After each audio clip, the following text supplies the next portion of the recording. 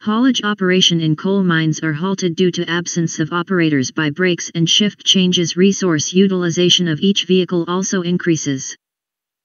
This results in increase in labor cost, fuel consumption, and maintenance costs.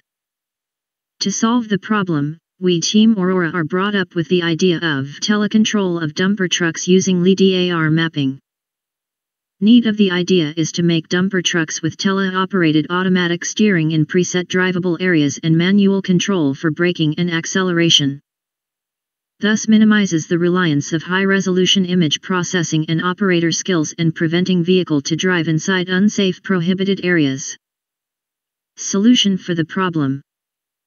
LiDAR sensor module scans whole drivable area in the field and maps using ROS software.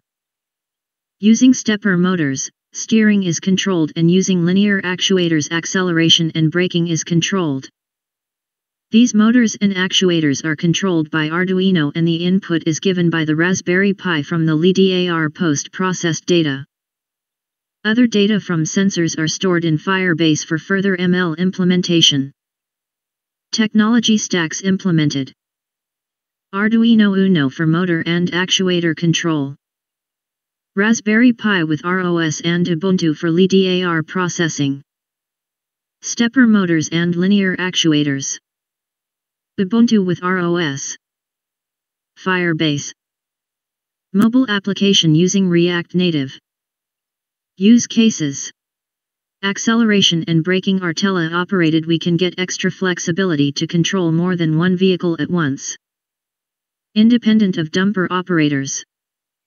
Although it is the major objective to making dumper independent of its operator, this reduces labor cost. Low resource utilization.